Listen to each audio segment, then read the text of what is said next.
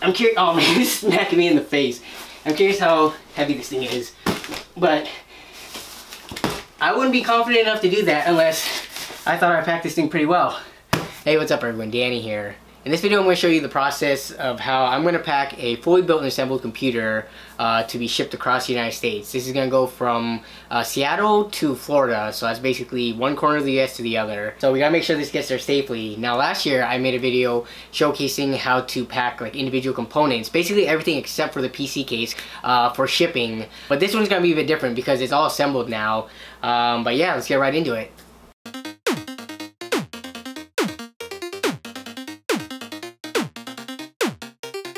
So what I'm going to do now is hook it up and then turn it on and then open up the side panel to show you everything is in good working order, and then we're going to get to packing it. It's not the prettiest thing in the world because it's an OEM tower, but everything works fine, and I did replace the hard drive because the original system came with a 250 gigabyte hard drive, which it was still working, but it's kind of small. So I got him a Hitachi, either a Desk Star or an Ultra Star, I think. I scanned the whole drive, made sure to look for any bad sectors, all that good stuff, and it checks out, so it's good to go. So let me shut this down and let's get to packing it. I'm gonna go through and check all the screws again and make sure they're torqued down as tight as possible, because during transportation, if there is vibration, they can come undone. Alright, everything is good to go, so I'm gonna close it back up. So not all PCs are going to be shipped like this, fully built and assembled with nothing taken apart. It's going to depend and vary from situation to situation and what's in the PC. I think this is safe to go as is because, as you saw, the cooler is basically a stock Dell OEM one, so it's pretty lightweight, and I don't think that's going to be going anywhere. And this GTX 660 is actually very lightweight. It's not that long or wide either, so I don't think it will be a problem to leave it in there. But if it was a larger graphics card, I would have either taken it out or probably stuffed stuff inside of it so that it doesn't shift around and has the ability to basically bend out of place and stuff. But yeah, so let's go over the shipping materials that I have gathered for this. I'm going to be double boxing this because I think that's the safest way to ship a computer. It just gives more layer of protection and more layers of like impact and cushioning absorption material. But the first box we're going to go with is this Zalman, it's like a micro ATX, or we call it a mini tower, but it was actually a micro ATX tower.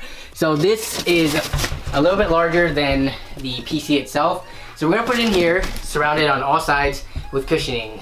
Then we're going to put that box into the BitPhoenix Nova TG box and then surround that with all sides of cushioning. So the first thing I'm going to do is I'm going to line the bottom layer and then I'm going to put the PC in and then line all the sides and then get the top.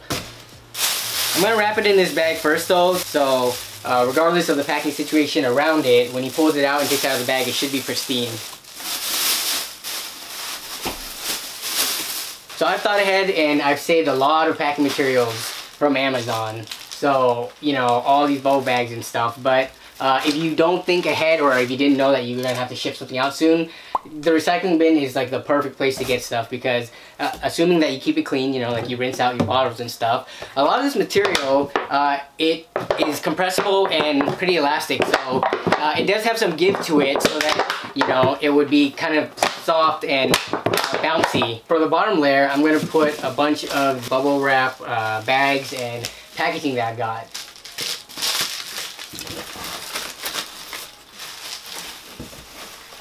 So we've got a decent 3 to 4 layers of bubble bag and bubble wrap down there. So I'm going to put the PC in now.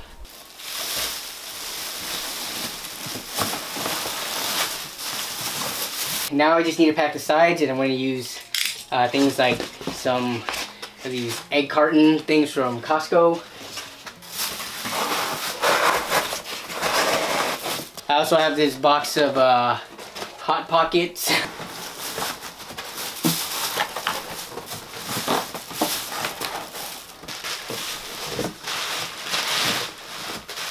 Okay, so here is a look at the first box. So we have the bubble sheets on the very bottom. In the front we have some Hot Pockets. On the side we have the egg cartons, and then on the back I did some bubble bags. For the top layer, I'm just going to go with some of these Amazon bubble packets. It lays in there just perfectly. And now I'm going to close it up and tape it off.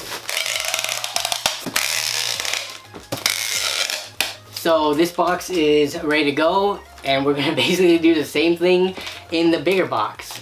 How am I going to line this one? I'm not sure if I can fit this. I don't know if I can fit this in with this though. Let's see.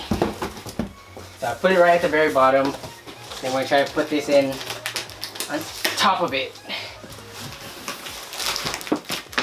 Yeah, I think I'm going to go with these bottles on the very bottom layer. So this is very simple. We're going to put these bottles down here. Alright. And you can't, I'm not sure if you can tell from the video, but I'm bouncing up and down on this, and it is providing a lot of cushion. So I got some more bubble wrap. It's going to line all the sides.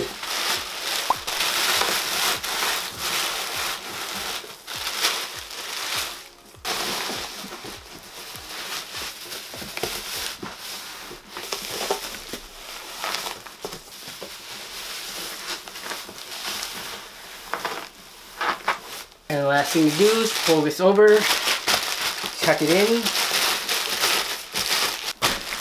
I think we're good to go. Alright, I actually need to make sure that I did not forget to put anything in here, because it's going to be a pain to try to open it back up. So I got the power cord, got the computer. I think that was it. Actually, I lied. I'm going to throw in some of these business cards because this is the closest thing to merch that I have. So yeah, sorry, you don't get a t-shirt or anything. You get some basically promo materials. But yeah, I'll put these in here as well. Put it right here.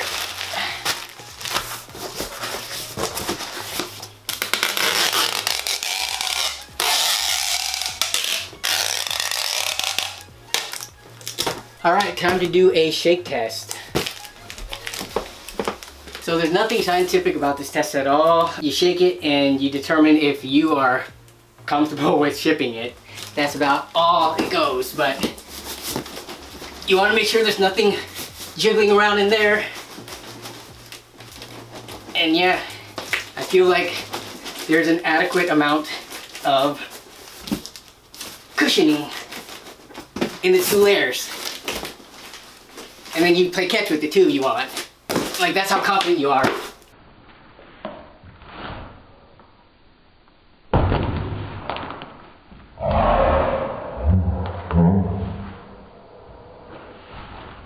Oh, what time is it? Okay, I can still make it to UPS. So let's go do that, get this shipped out. And the winner can get his PC.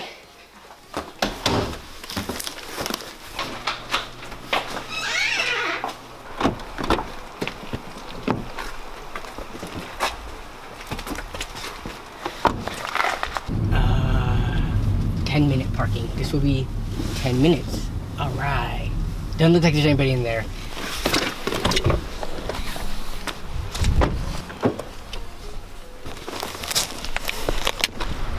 Good old UPS.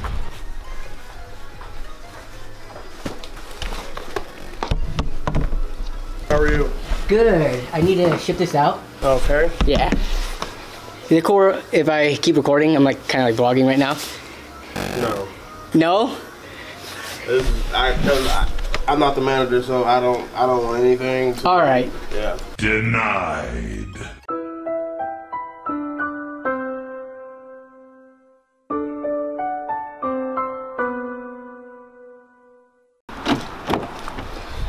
He didn't let me record, or I asked him if I could record, and he was like, oh, I'm not sure, the manager might not like it. So then I turned off the camera. But guess how much it cost to ship that out? $30.